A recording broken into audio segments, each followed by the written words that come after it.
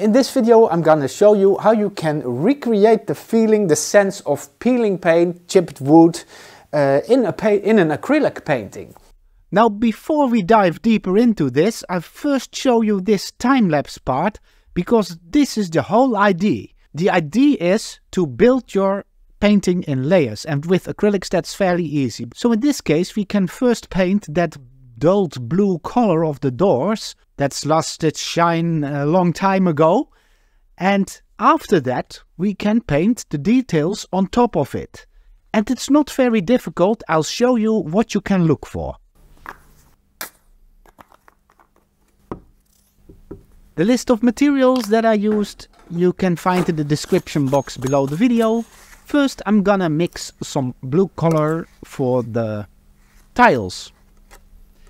I use a little bit of ultramarine blue and titanium white, and the color doesn't have to be exactly right the first time in this first layer, because it won't be that opaque anyway, because ultramarine is quite a transparent pigment, and of course titanium white is a little bit more opaque, but still you won't get it right the first layer most of the times.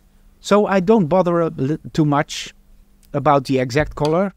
I just want to have a base layer of color. That's the whole idea. That's the whole idea of painting these kind of things in general, with a lot of textures. It is always useful just to have some base layers that you can work on later on. Of course you can do it wet and wet as well, but with acrylics layering is easy, so why not? Now I'm going to mix the color for the doors, and I've also put some medium on my palette, and for the color of the doors I've used phthalo blue with a little bit of titanium white and a little touch of magenta, but it's slightly less purplish than the ultramarine blue colors that I used for the tiles. And why did I add medium? That's because that increases the transparency even more, so you can look through it and then you preserve the sketch lines a little bit. And again, with this color as well, it doesn't have to be good straight away in the first layer. It's just a general color wash that you can build on later.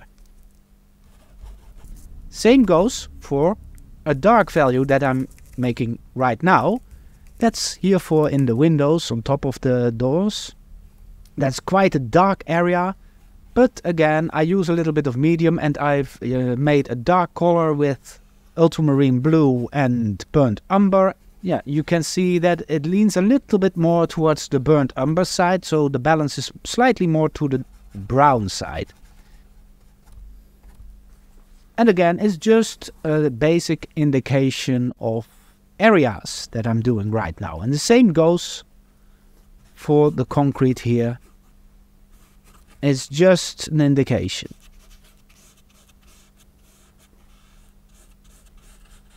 And preferably I do it a little bit towards the dark side in this case, because later on I can easily paint the lighter parts on top of it, and then at some parts I can let the previous layer shine through a little bit, and then automatically I have these more shadowy parts. But you'll see later on as we go on in this video.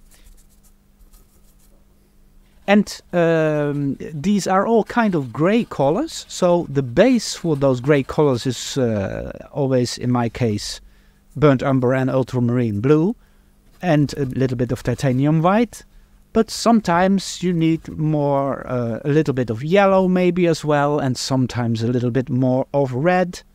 And as well, I don't clean the brush too much. So look at this, I have a dirty brush, and I can work the dirtiness in the paint, so to speak. So the top of the brush is loaded with a light color, but my brush itself is a little bit dirty, and when I push a little bit harder, that dirty color will contaminate the light paint a little bit, and that's in this case just what I need, what I want. Now we have a base layer. Now I'm gonna go to the second layer. First I need my glasses, but because otherwise I can't even see what I'm doing. That's a bit of a problem when you're painting, of course. But now I've just taken some black for the opaqueness, and that black I've mixed with burnt umber and a little bit of titanium white, so it isn't pitch black, slightly towards the brown and slightly light. Now I've made a very dark blue color for the shadow parts here.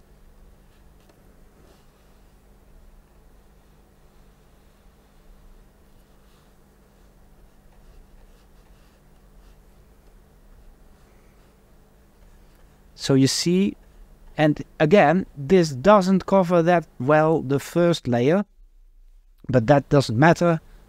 I can always go over it again. And here again, a dark accent. I like to put in some dark spots already for kind of a balanced feeling. And with a small round brush, I can easily do some smaller lines, some more detailed lines.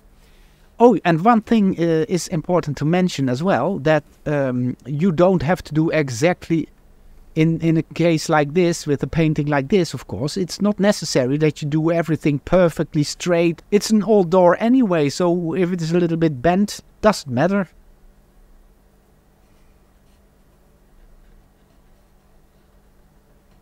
Here I add a little bit of darker parts as well. You see on my palette how close the values and colors are. They're all very gray, and there are all some slight variations in gray and in tonal values and in color. So that's often the trick. Just try not to exaggerate that too much. Now I need an orangey kind of color, so I've mixed red and yellow, and I get an orange mixture for this part. And again, it's just a base layer. The color doesn't have to be perfect, but I keep it a little bit towards the dark side, the Star Wars again. And now I can, while it's still wet, I can add a little bit of lighter values as well. And just do a bit of these random brush strokes, because it is messy anyway, so you can do this very freely. Try to do it a little bit, randomly, and that sometimes is even difficult enough already, because before you know it, you start making patterns, and patterns are boring, and especially if it is meant to look old. While it's still wet, you can add more light every time. Now I start working with new kinds of blues. So I make a slightly lighter blue and I put that on top of the previous layer, you see? And that's the trick. We want to make that dulled blue color of the doors. It has a little bit of a matte feeling to it. It isn't that shiny anymore because it's totally gone. Paint has worn out. And how do you replicate that feeling? Well, if you look closely at the photograph, you see that the actual differences between tonal values and colors are all very subtle.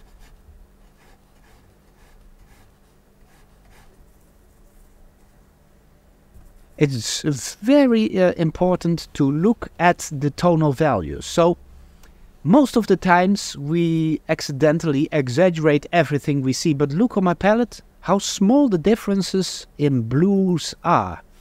And you see here as well, so I add a little bit more white, and sometimes I make the blue a little bit more gray, and sometimes I make it more intense, but very small steps.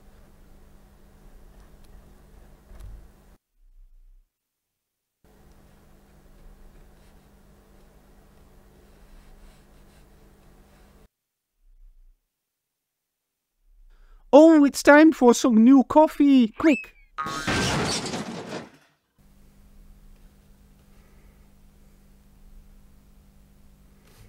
Now the doors have a kind of a base layer, base color. Now I can start adding some details on top of that. So the layer is dry. And I just look at all these dots, and you see I add light colors on top of it. Still, this isn't pure white. It still contains a little bit of blue or gray. And you see, you can easily paint on top. But if I would make it pure white, then the colors would pop out way too much. And of course, later on there are some parts that are nearly white, but at this stage, no need to do that.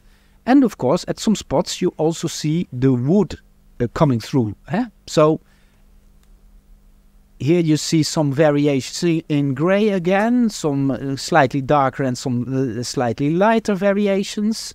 And I just look at the photograph. That's where I get the information. And every time I compare, I think, how big is this contrast between the blue color and that gray color or the brown color or that white color that I see? But those are the colors that I see. The wood is a little bit gray, a little bit brown gray. You see on my palette as well.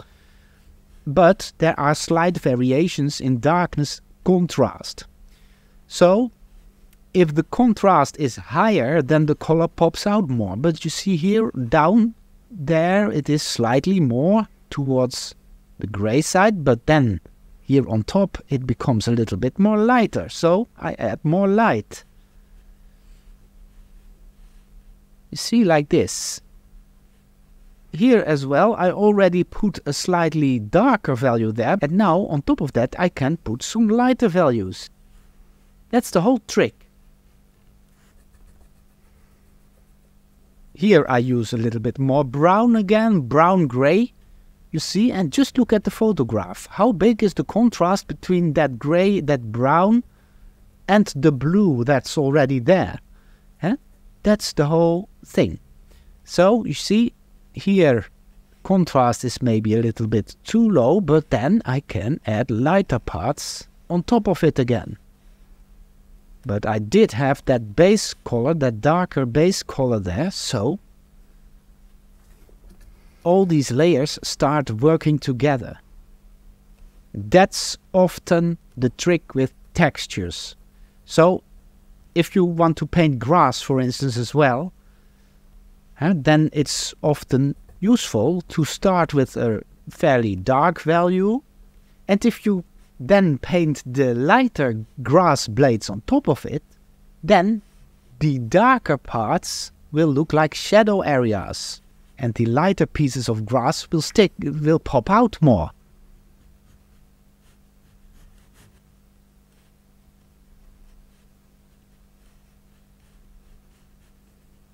All the time, just continue building these colors.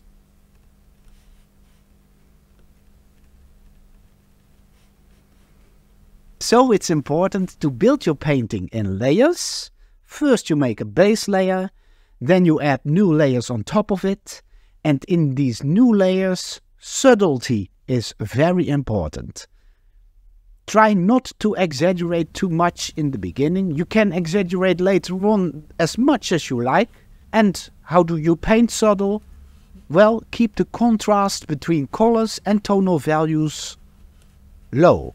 So try not to build the contrasts too quickly. Also keep in mind, with painting textures like this, it's no problem to paint a little bit sloppy, because this subject is sloppy, but the same goes for grass and for textures in clothes and that kind of stuff.